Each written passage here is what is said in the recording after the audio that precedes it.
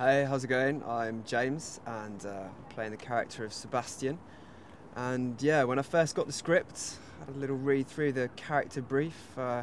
Byronic to the extreme, I thought it was. So, I thought, like, yeah, that'll work. I can do that. I can do that. Read through the script, I think it's great. I mean, he's that sort of character who just oozes being cool, and I don't do that at all. So it took me quite a while to kind of get into character, but it's actually nice to sort of think, you know what, I am playing a cool character, I am cool.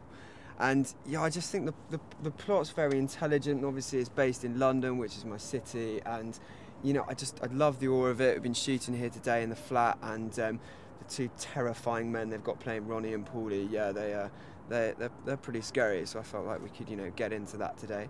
And I mean, originally when I got involved, I was sent the script, and I sort of thought, can I come and do this? Have I got time? And then I saw the bit Sebastian wakes up in bed next to attractive brunette, and that was me sold. Here I am doing it. I think it's great. Attractive brunette, that's all I ask for. No fees, nothing like that.